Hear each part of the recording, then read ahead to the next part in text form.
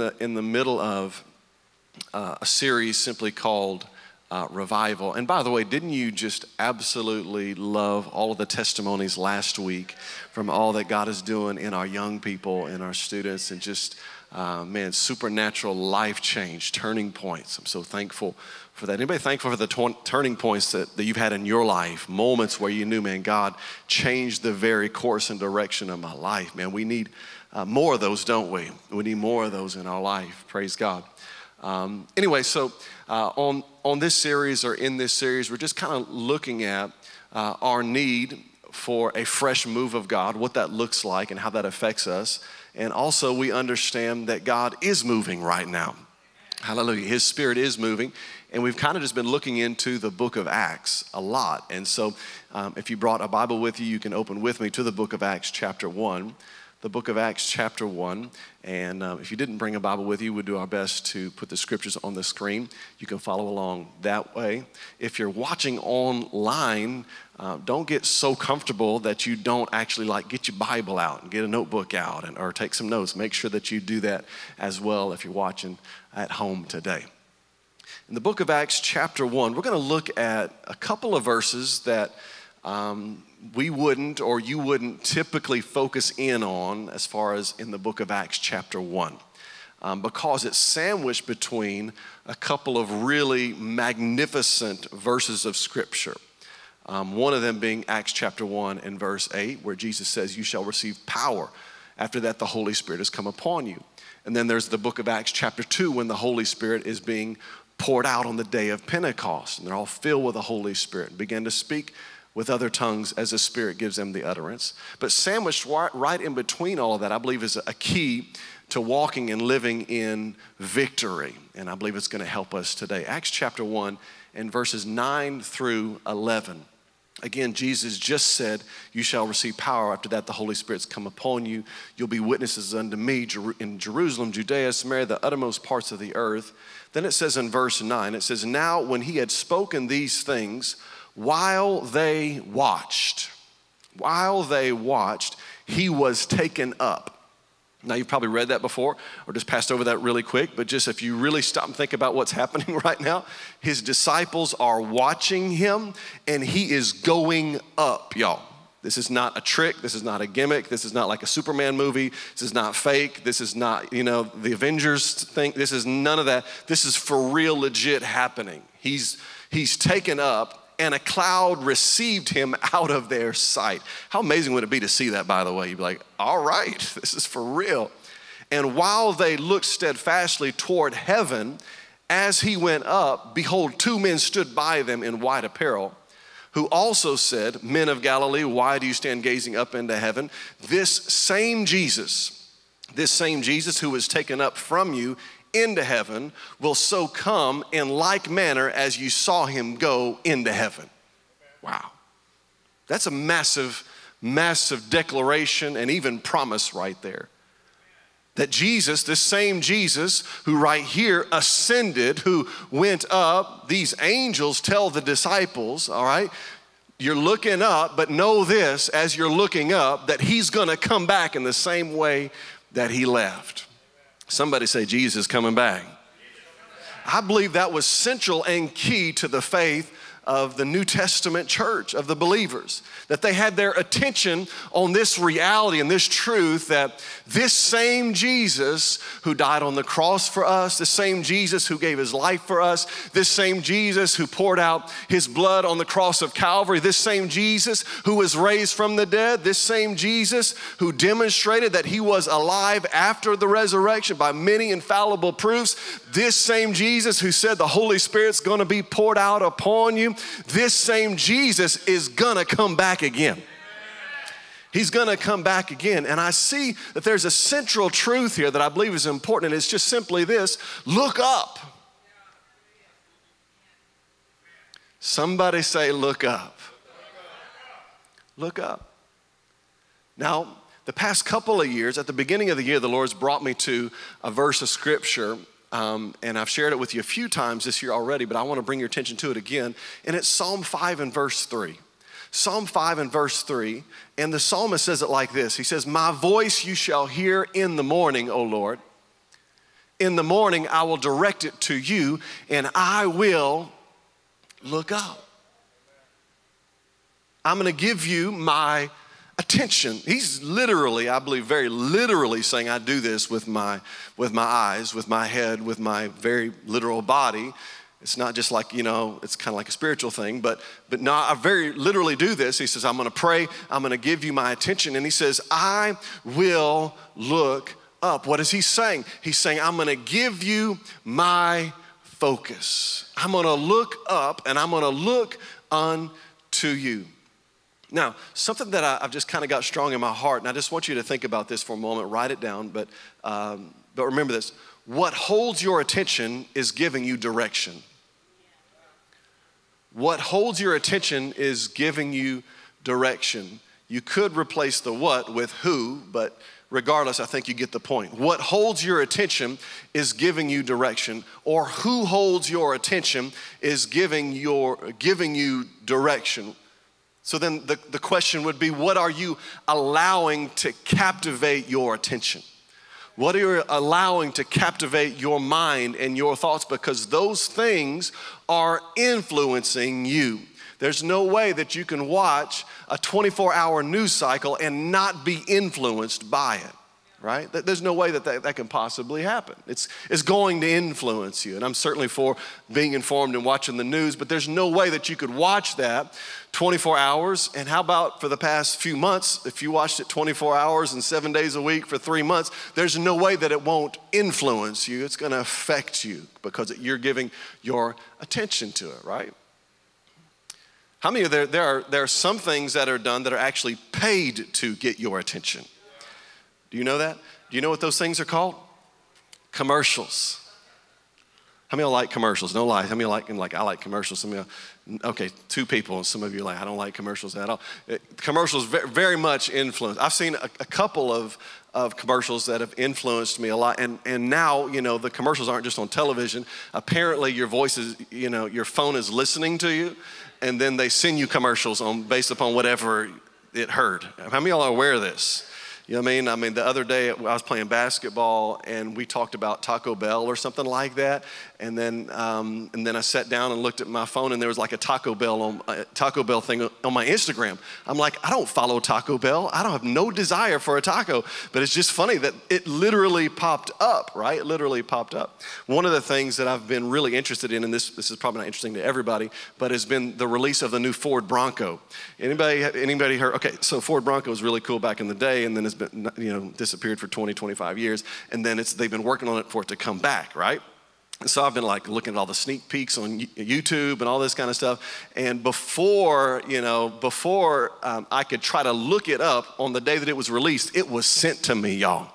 Ford brought like a 2-minute, video, and I'm like, how's this happening? How did this even happen, right? And I'm happy, I'm blessed. I got a nice vehicle, it's very good, I like it and all. But I'm telling you, when I saw the video of that Ford Bronco, I'm like, what have I been missing out on? You know what I mean? Like, my God, this is the thing. Come on. Commercials are designed to get you to buy something that you did not know you needed. Right? You had no idea. You had no idea that right after dinner, when you are completely full, you are completely satisfied, you are stuffed to the gills, that when you saw that Pizza Hut commercial, all of a sudden, when that melted cheese just strung across your screen, you know what I mean? You're like, my God, I'm hungry all over again. I didn't know I needed another slice. I didn't know I needed some food right now, right? Come on. I can tell you one other thing, and anybody ever seen the commercial for Atlantis? Anybody ever seen this commercial? Okay, Atlantis is like this. I guess it's in the Caribbean, something like that. And they got this massive slide on their commercial. It's like a tube, and you go through it, and it's like you fly through it, and you're going through like where the waters, where the sharks are, and then you come out. I've seen that commercial for years, and for years I want to go to Atlantis, y'all. I want to go. I don't think you can go nowadays unless you got 3 negative tests in a row or something like that. I don't know. But I want to go to Atlantis. All I'm saying is, what is captivating your attention is going to give you direction. So then what are you allowing, or what are you intentionally giving your attention to? If you're wondering who or what has had or does have your attention, a good way to find out is to just listen to your own words. Listen to your own words, the things that are coming out of your mouth in conversation, the things that are coming out of your mouth as far as opinion, the things that are coming out of your mouth. You'll find what you have been feeding on or what has captured your attention is what is giving direction to you. Actually, Scripture says, out of the abundance of the heart, the mouth speaks. Out of the abundance of the heart. Sometimes when people say things that are disturbing to me, it's not the words that are so disturbing to me, it's what's really going on behind the scenes that are so disturbing to me. I'm like, how long have you been thinking about that for it to finally come out of your mouth? You know. But Jesus said, out of the abundance of the heart, the mouth speaks. Now, I came across this show some time ago, and again, in the midst of the quarantine, stay at home and all that kind of stuff, and everything's been so different for so long, you know, I have probably watched more Netflix than usual. Can I just be honest right there? Maybe watched a little more Netflix than usual. And I mean, we had a long list of projects, things to accomplish at our house, and after like 10 of those, I'm like, I am sick of projects. Anybody else got sick of projects? You're like, I am not power washing anything for another decade. You know, I'm done with this. And so anyway, so I came across this show called Alone. Anybody ever heard of this show called Alone? And before it was on Netflix, and it's still on. It's on the History Channel. And so it's a really cool show. But y'all want to know the premise of it? I'm not trying to give you a commercial for it, but some of you are going to look it up later. And so, but basically it's this. There's 10 people, all right, and there's maybe 7 seasons or something now. And there's 10 people who are dropped off in some really like crazy location like Patagonia or the Arctic or something like that. And they're dropped off by themselves miles away from each other. And it's not like Naked and Afraid. You can wear clothes. Come on, somebody. Praise the Lord. So they have clothes on, but outside of the clothes that they have on, they can bring 10 survival items. You know what I mean? It can be a bow and an arrow. It can't be like a gun or anything like that, but like a bow and an arrow, hatchet, stuff like a tarp, things like that to survive. And so ended up watching this whole season, and then me and Aaron Cody wanted to watch season number 1. All right, so we went back and found how we can watch season number 1. So we're watching season number 1, and the winner of this, and I'll just tell you how it goes. Sorry, I'll make sure I get the whole story to you. All right, whoever survives the longest out there without calling in or tapping out, and they have a little satellite phone to tap out with, and they're videoing themselves. There's no camera crew; it's just them out there. And so whoever survives the longest, and there's no time limit. You know what I mean? It could be 20 days. 50 days, 100 days, could be a year. Whoever survives the longest, the last one out there wins $500,000. $500,000, but they don't know if other people are quitting or not. They're just by themselves. They're just out there. And so they just don't know. All right. And so it's really interesting because they start videoing themselves, and they're supposed to do this. They're videoing themselves, how they're building stuff, how they're catching stuff, how they're eating, how they're filtering their water. They start talking about all kinds of stuff, especially as days go by. I mean, one of the seasons, someone lasted like 89 days, y'all. 89 days, a long time. All right. And so, but when you start watching these, are y'all still with me on this? As you're watching this, you find that you can discover a lot about a person by the way they're talking into the camera, right? And you can kind of see, and it's almost like as we've watched this, you can see when they're about to tap out because their conversation starts going really downhill fast. It's like the way they start talking about themselves, the way they start talking about their situation, the way they start talking about everything. It's like all of a sudden, instead of the beauty of where they're at being what captivates them, all of a sudden they start talking about, I'm starving. I feel like I'm going to die out here. I feel like the bears are going to eat me. I'm losing my mind. I miss my family. This is not worth it. What am I doing? This is crazy. They start talking all like that. But there's this one guy, and this is season 1, so if you go back to watch it, I just want you to let you know, this is going to mess it all up for you. Alan wins. Watch season 2, okay? This guy, Alan, and it's not that he has like the best skill set out of everybody, but somehow he just manages to keep the right attitude through it all. I mean, he'll get on the camera, he'll start singing. He started reciting poetry. He starts talking himself up. He's like, you know what, I'm committed to being out here. And in the middle of it all, he just sticks with it. And finally, on the last day, someone had quit, he wins the $500,000. His wife comes out there and he's showing her where he's living, where he's sleeping, where he fishes, all the stuff that he's done out there. And while they're there, he's kind of looking around like he's really gonna miss it, you know? He tells his wife, like, look at how beautiful this place is. Look at how wonderful this place is. Now, at the beginning of the show, there's one guy, he showed up, he left day 2. He left day 2. He saw a bear and he's like, I'm out of here. You know what I'm saying? I'm done, right? And there's a couple guys that quit like immediately. They're just, I am done, right? But where some people see challenge, Alan saw opportunity, right? His attention and his focus was different than the ones around him. Somebody say, be like Alan. I almost titled this message, Be Like Alan. But how about Be Like Jesus is better? All right, be like Jesus. But you get my point. The focus and the attention that he had is what kept him. In Proverbs chapter 4, it says it like this, and I want you to see this. Proverbs 4, I'm going to read a few verses. This is verse 20 through 26. Some of you are like, is he going to read the Bible today or just talk about Alan? Both. I'm doing both. It says, my son, give attention to my words.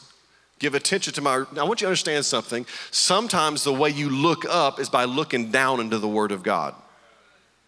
My son, give attention to my words. Incline your ear to my sayings. Do not let them depart from your eyes. Keep them in the midst of your heart, for they are life to those who find them and health to all their flesh. Keep your heart with all diligence, for out of it spring the issues of life. Put away from you a deceitful mouth and put perverse lips far from you. Let your eyes look straight ahead and your eyelids look right before you. Verse 26, ponder the path of your feet and let all your ways be established. My son, give attention to what I am saying. Pay attention to my words. The Amplified Bible, verse 25 says, let your eyes look right on with fixed purpose. Let your eyes look right on with fixed purpose. Let your eyes look right on with fixed purpose. I know I've said it 3 times. How about 4? Let your eyes look right on with what? With fixed purpose. With fixed purpose. There's a minister you're probably well aware of, but in case you're not, his name is Brother Kenneth E. Hagin. He's in heaven now, was a great prophet of God. But there was a time in his life as a teenager where he was on his deathbed. He was giving up, no hope to live. And there was a time when he gave his attention while he's on his deathbed to the Word of God exclusively. And while he was in there, sometimes people would come, bring him a newspaper, bring him like the comic section of the newspaper, and he'd just say, I don't have time to read the comics. I'm on my deathbed. I need to read the Bible. And specifically, I need to read the words in the New Testament, which is to me, right? Which is to me right now in this dispensation.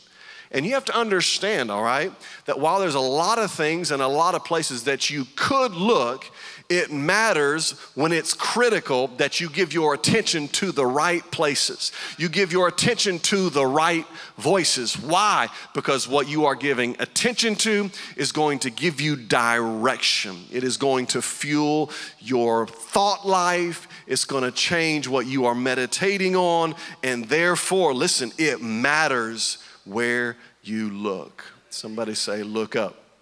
Somebody say, be like Alan. Amen.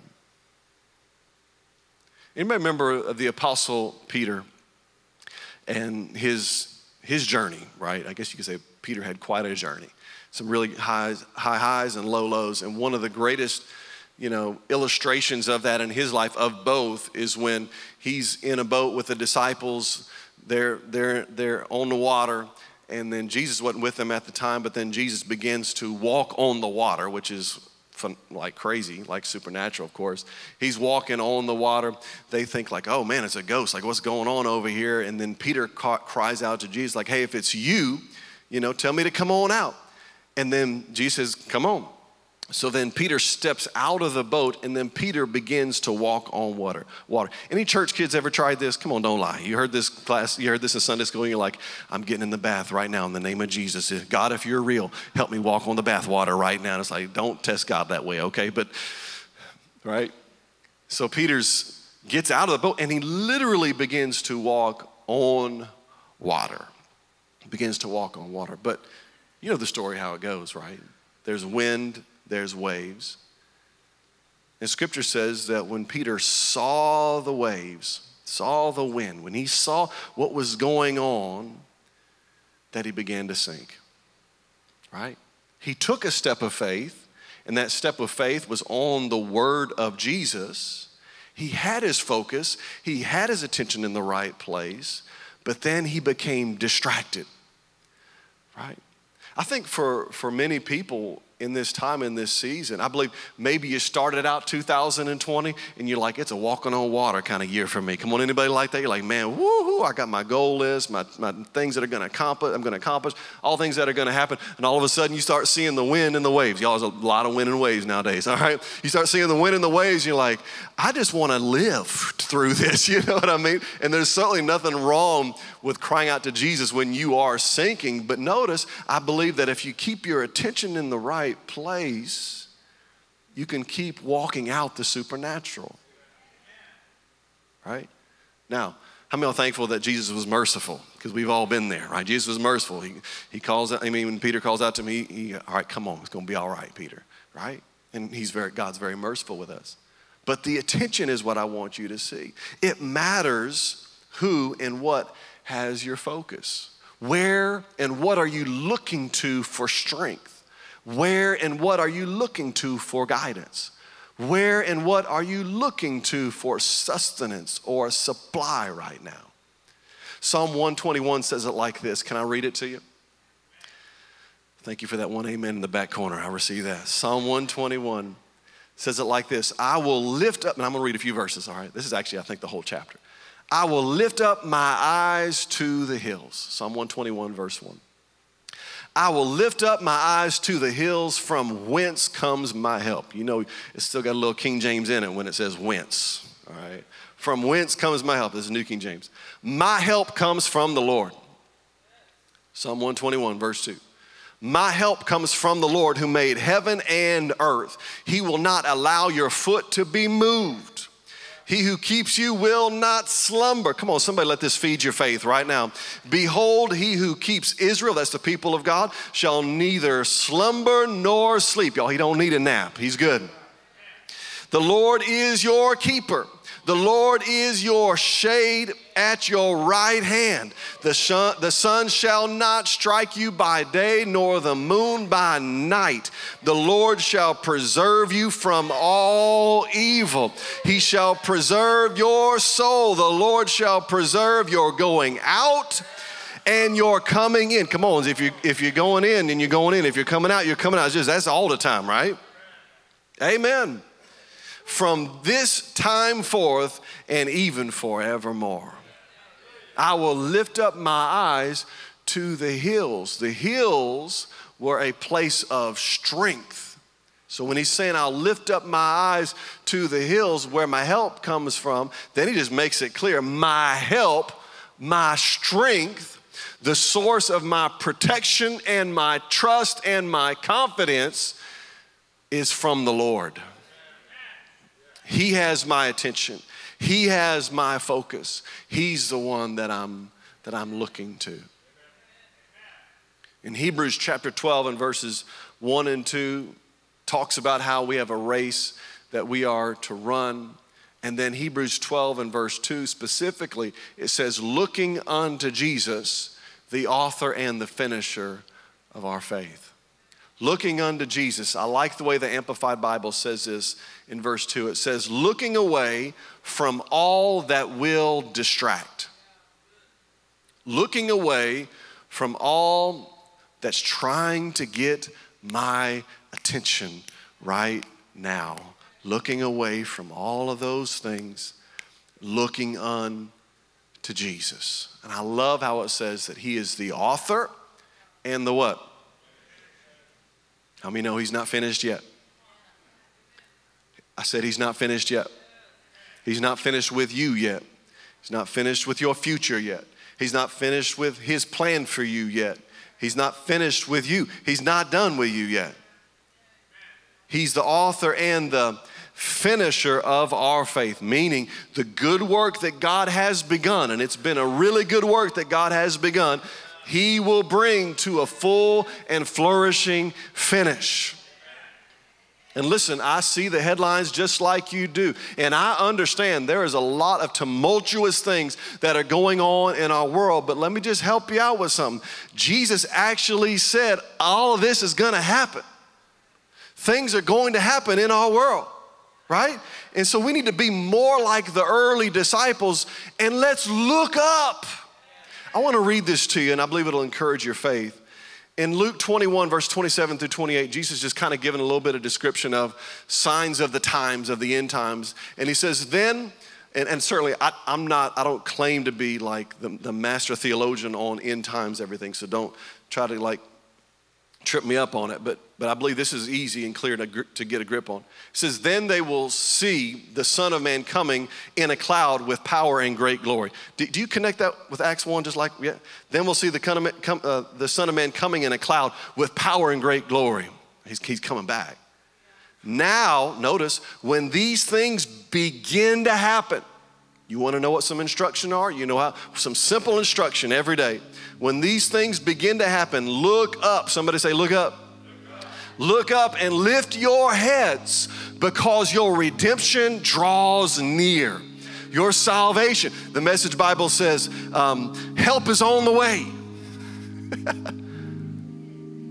And again, it's not that we aren't unaware. As the children of God, we ought to be aware of what's going on. But when we are aware of what's going on in our world, he says, look up.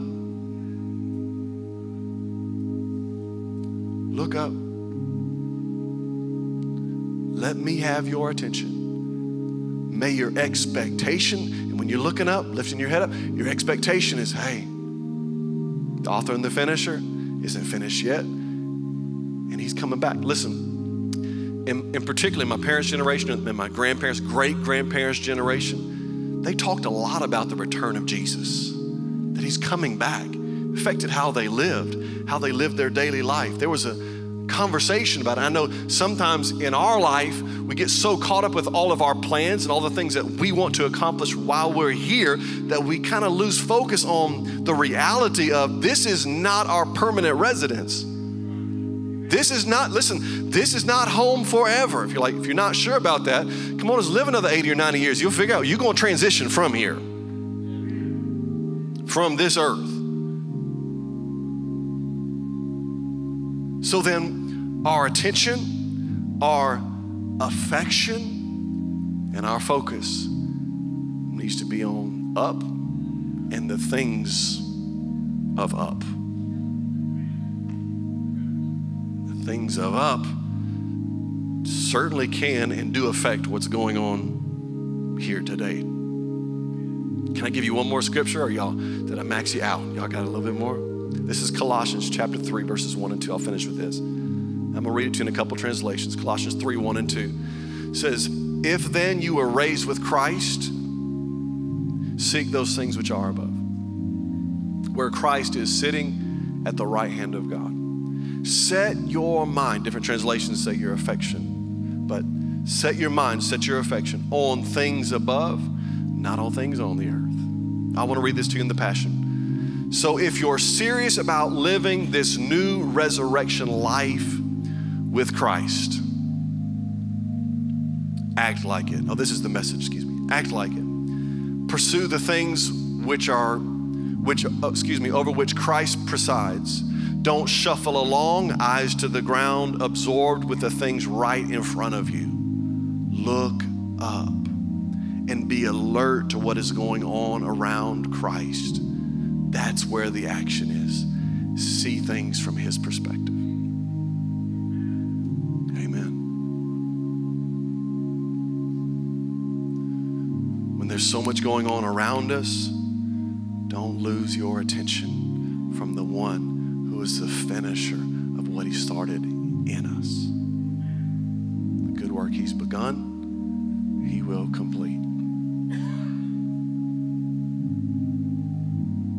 Listen, Jesus may come back before you ever get a chance to use your 401k. I don't know if you've ever considered that, but it's very possible. Doesn't mean don't have one, okay?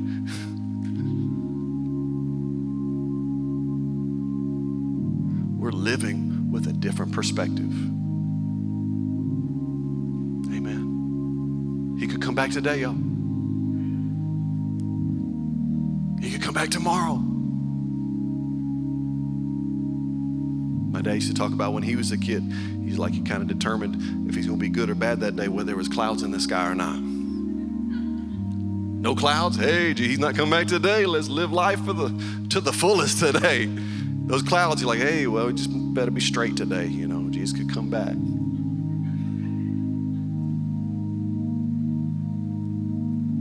Truth is this, though, Jesus don't need these clouds. When he shows up, they're going to be glorious clouds. It could be a crystal clear day. It don't matter what kind of day it is out there. When it's time, boom, it's time. Amen. So what are we going to do? We're going to look up. We're going to be like Alan. We're going to be like Jesus. You